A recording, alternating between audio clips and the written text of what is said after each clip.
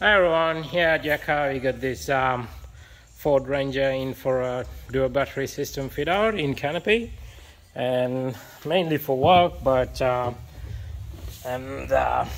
course for the camping purposes as well anyways. And as usual, our Redarc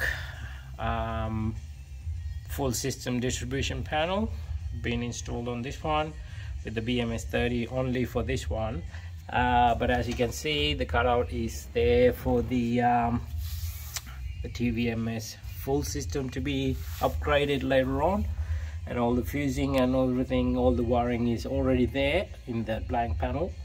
So if when the customer is ready for the upgrade, we can easily do it, not a problem. And with this 1000 watt inverter, and the panel actually is suited for the 2000 watt inverter as well, just the fascia panel is a bit different. And apart from that, all the other 6 sockets, USB sockets and everything. And with this one, all the switching and the display and everything had been installed onto the headboard, the back plate itself. And as usual, Hardkorr 3-color lighting either side on the doors and one in the middle. And apart from that, ALLION 126 amp hour lithium battery with the Bluetooth monitoring app as well, and a 6 socket and a dual USB socket on that side, and the controller for the light on the door on this side. And apart from that, we have a remote 4-channel circuit module.